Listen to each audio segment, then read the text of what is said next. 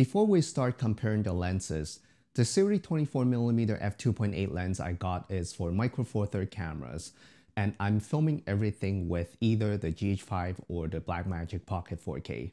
Let's get straight to the point. We're going to compare the new Sirui 24mm f2.8 anamorphic lens with the closest spherical lens I can find, which is the Meike 25mm t2.2 cine lens for micro four thirds cameras. First, and the most obvious difference, which is the field of view. That is how much you can fit in the frame with these lenses. With the Meike 25mm on a micro four thirds camera, you will be getting around 50mm full frame equivalent viewing angle. Here's how it looks like.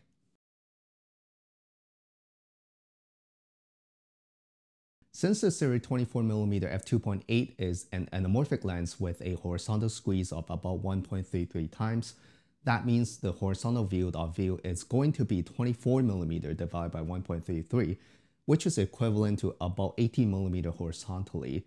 That means it is a 24mm vertical and an 18mm horizontal lens, if that makes sense. Here's how it looks like. If you convert the Sirui 24mm to a full frame equivalent viewing angle, you will be getting around 48mm vertically, which is pretty similar to a spherical lens, and you will be getting around 36mm horizontally, and that is much wider than a spherical lens. If you compare it to an 18mm normal spherical lens, they should have very similar viewing angle horizontally, and the anamorphic image should be shorter with two black bars at the top and the bottom. That is because of a 1.33 times squeeze factor. When you de-squeeze or stretch the anamorphic footage back to normal, you will be getting a 2.4 to 1 aspect ratio compared to 16:9 with a spherical lens. If you put two black bars on the normal spherical lens footage, it will look pretty similar to the anamorphic footage. So if you think something looks cinematic just because of the two black bars, which there's nothing wrong with that, you can probably just get a cheaper spherical lens and add the two black bars and you will have similar results. If you think you can do the reverse by cropping into an anamorphic video to make it look like a 16:9, I would highly recommend you not to do it. Not only because you are filming with a more expensive anamorphic lens, but you are also zooming in into the footage when cropping, and that will degrade the quality of the image. But the first thing you will need to remember if you want to achieve a 2.4:1 aspect ratio with a normal lens is to remember how much the top and bottom part of the video will be chopped off at the end. Some cameras like the Blackmagic Pocket 4K or the 6K has a function called save area to show you which part of the video will be chopped off while you're filming. Some monitors have similar functions too, even my $100 budget monitor has it. If you don't have that function on your camera or monitor, you will probably be very surprised when you add the two black bars when you are editing the video. So get something that will show you the save area if you want to film with 2.4:1 aspect ratio with a spherical lens. With an anamorphic lens, you will be forced to film at 2.4:1. What you see on your camera display should be what you get as the final footage. You just need to de-squeeze it later. When it comes to composition for 2.4:1, an anamorphic lens definitely has an advantage because you can only see everything in 2.4:1. The wider horizontal viewing angle brings us to a very good reason when to film with the Sirui 24mm anamorphic lens. For example, when you need to film a lot of people or things horizontally and you don't want anything from the top and bottom to distract the audience, having black bars at the top and bottom actually helps the audience to focus in the middle. One real-life example I have is filming dance video using a spherical lens compared to using an anamorphic lens. Usually dancers are in a group, and when I want to fit a lot of people in the frame, the size of each person will be very small with a lot of dead space at the top and bottom when using a spherical lens. Using an anamorphic lens will get rid of the top and the bottom space and make the entire dance more immersive.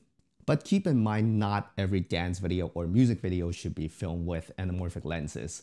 For example, if the theme of the video is bright, colorful, and cheerful, let's say it is a summer theme video, using a spherical lens will make the audience feel the joy and freedom by showing more things in the frame. instead of keeping them in a tight aspect ratio. At the end of the day, it is a creative choice, so give them a try and you will find your own style. The second major difference between an anamorphic lens and a spherical lens is the lens flare. I would say most of the modern lenses are trying very hard to control or even avoid lens flare because they usually make your image look washed out, and they are pretty hard to predict as well. On the other hand, anamorphic lenses embrace lens flare so much that they are almost everywhere whenever there is a bright light source shining into the lens. To me personally, I love these horizontal lens flare, especially when filming dance or music videos. They're like organic special effects that you don't need to add in post. The lens flare on the Sirui 24mm is very strong if you have a bright light source like a spotlight. It will wash out your image, so try not to be too excited with the lens flare. You will feel the pain when you're color grading the footage because you will be looking at a video with a couple of seconds of high contrast image and then a couple of seconds of washed out image. Trust me, it's not that fun. That brings us to the point of being color neutral or color accurate. I found that anamorphic lenses usually have a pretty strong color shift due to the colorful lens flare that they're trying to produce compared to the mostly color neutral image from a spherical lens. I would highly recommend using a color checker, especially when you are filming with anamorphic lenses. As I said in my previous video, even the 24mm and the 50mm anamorphic lenses from the same brand, which is Sirui, have different color tint. The 24mm is much warmer compared to the 50mm, which looks relatively blue. The conclusion is, if you want more color neutral images, try to use spherical lenses instead of anamorphic lenses. Another major difference between anamorphic and spherical lenses is the shape of the bokeh that they produce. Because of the squeezed oval shape aperture in an anamorphic lens, the bokeh balls are more oval compared to the round bokeh balls you get with a spherical lens. But keep in mind that because we're using a 24mm anamorphic lens, which is pretty wide, the bokeh balls are usually very tiny and short and not as oval shaped compared to an anamorphic lens with longer focal length. With spherical lenses, you can even achieve a lot of different bokeh ball shapes by using different lenses like vintage lenses. Personally, I don't pay too much attention at the bokeh balls, but if that's your style, now you know the difference.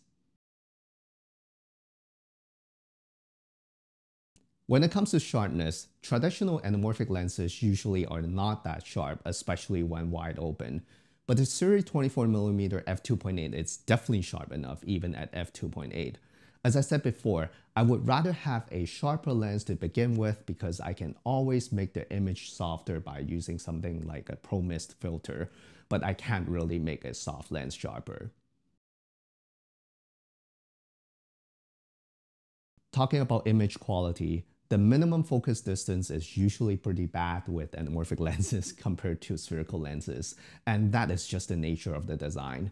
So if you want to focus on something closer, either use a spherical lens or use a diopter in front of the anamorphic lens. The last major difference between an anamorphic lens and a spherical lens is usually the price.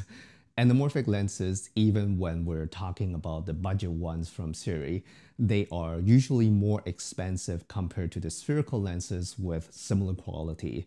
I can literally get two spherical lenses from Meike, let's say a 25mm and a 60mm, at less than the cost of one 24mm anamorphic lens from Sirui. That's it. Those are the major differences between anamorphic and spherical lenses based on my own experience.